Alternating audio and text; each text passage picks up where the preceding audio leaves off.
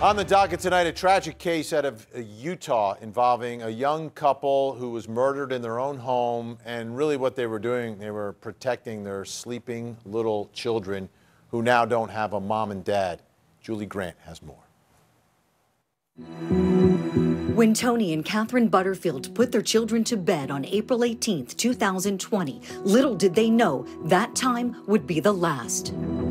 This is a case that started with a 911 call that came out to law enforcement in the middle of the night, about 1:15 in the morning. The couple was startled out of bed when a masked intruder broke into their home. They were able to, both the forensic evidence that they gathered, the other additional evidence that they gathered, they were able to identify a suspect. Investigators say the intruder is this man, Albert Johnson, a convicted criminal also known as Psycho Al. Police say at that point, Johnson's motivation was stealing. What the suspect indicated, that he was feeling financial stress. He went to their house knowing thinking that they had money to get money, basically to rob them. Authorities say Johnson left with $20 and 2 cell phones, but things escalated when he returned. Once he got to the car, he realized that he had dropped his keys and that he didn't have them. He kicked through the door, and at that point, he didn't have his face mask on. Detectives say Tony Butterfield recognized Johnson, addressing him by name and asking why. Police say the violent attack happened next. Tony was defending himself and his family and Catherine, and he had a knife, and there was a struggle. And at that point, he stabbed Mr. Johnson. And Mr. Johnson says in the statement that he gave to the police that it was very painful and he shot him because he got stabbed by him, but he had the weapon. Officials say Johnson is a convicted felon who was prohibited from possessing a firearm, yet had one that night when he invaded the couple's home.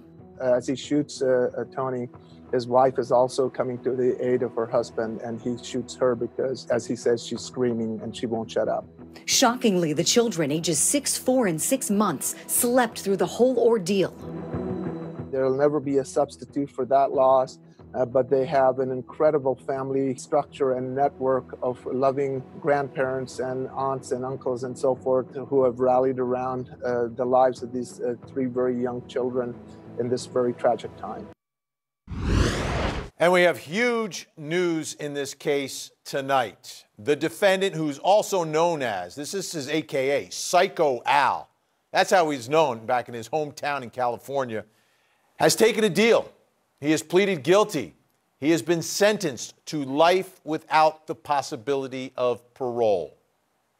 That's all a good thing, but it's a deal nonetheless, and I want to kind of peel back the layers, get a little more insight. So we need someone who understands how all these things go down, especially out in Utah. Joining us is Greg Skordas, great criminal defense attorney, former prosecutor. Greg, great to have you back on the show. Good to see you again, Vinny. All right, so am I right in describing this as a deal? Was this a deal? Was this a plea deal? A plea bargain, if you would?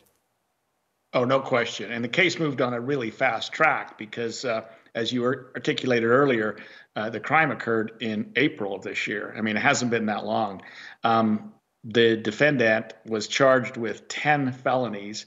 The first 2 were what we call aggravated murder, which is our death penalty statute, and then 8 other felonies that each carry up to 15 years in prison.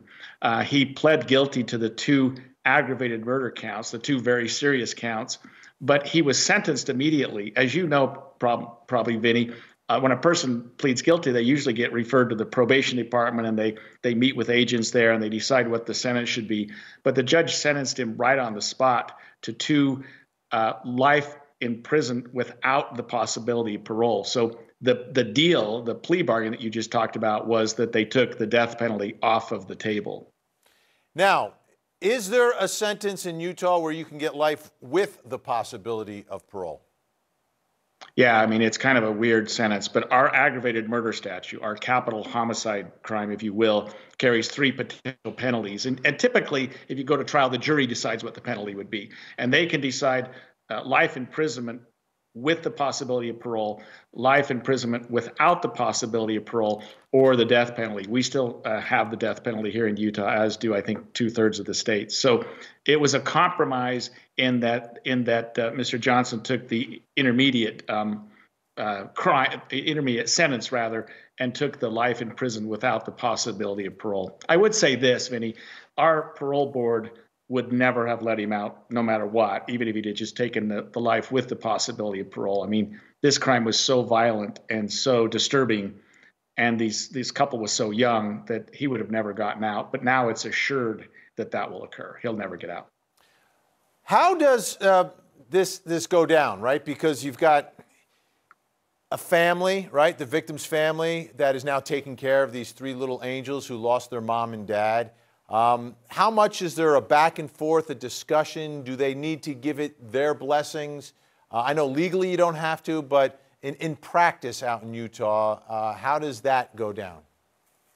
Yeah, and I was a prosecutor for years, and now I do the other side. But certainly the district attorney who you heard from earlier would have consulted with the victim's family and would have gotten some indication from them as to what their desires were. And as you know, because you've been around, sometimes victims will say, look, we don't want to go through the publicity of this. We don't want to go through months of trial, years of appeals on the chance that they could or couldn't prevail and get a death penalty in a case like this. So let's just take the plea. Let's put this man away forever, ever and ever, and be done with it. But that certainly would have been done with the blessing of the victim's family, the grandparents, if you will, who probably just said, look, and maybe they're not big fans of the death penalty anyway, but they probably said, look, we don't want to put the kids, I mean, they were 4, 2, and 6 months old at the time of the homicide. These were just children, but maybe not wanting to put them through this and just be done with it and put this man away forever. Yeah, that's a great point, because you think about these children are going to grow up, they're going to get older, they're all going to have computers, they're going to find out more about what happened to mom and dad. But I think it'll be less a part of their life, this man, this killer. If it's done, it's just done. There's not going to be a trial. There's not, like you said, no appeals. This thing isn't going to crop up on them all the time. Maybe it is in the best interest of those children, and I think that's what we're all hoping for. Let me just ask you, though, on the other side, Greg, and you do criminal defense now, how does that conversation go about where somehow someone is convinced to walk into a courtroom, admit what you did, because he did it, we know he did, but admit what he did and just throw in the towel and say, that's it, the rest of my life, I'm going to be locked up with no chance of ever getting out. How does, I couldn't imagine, I never did that work, so I couldn't imagine what that conversation could be like. You know, that would have been a difficult one in this case, because it's not clear whether the district attorney was really going to seek the death penalty, but he confessed. He gave the police a complete statement of what happened. And so there was nothing to be gained, I guess, even from his perspective, by going to trial. It wasn't like the jury was going to acquit him, and he was facing 10 felonies. You can only do so many lives in prison. It's hard to know what happened or why he was convinced, because he had really good lawyers. He had 2 of the finer members of our public defender's office that were representing him, why they convinced him to just be done with it. But it was a pretty airtight case from the district attorney's perspective. And with two killings, it fits squarely within our death penalty statute. So the district attorney could have said, you know what, we're going to pursue this as a death penalty. It clearly applies under Utah law. And then, they could have gone that way. But somehow they were able to prevail on this guy to just take the plea and be done and spend the rest of his life in prison. Well, and I'm glad that he did. And hopefully those children, I know the children are in great hands, but it's going to be difficult once they learn what happened. Greg Skordas, always a pleasure to have you on the show. Thanks so much. Thanks, Manny. Good to see you again. All right, let's take one more look at this case, Utah versus Albert Johnson, a.k.a. Psycho Al. Pleaded guilty October 1st, 2020. Will now be serving life without parole in the Utah State Prison.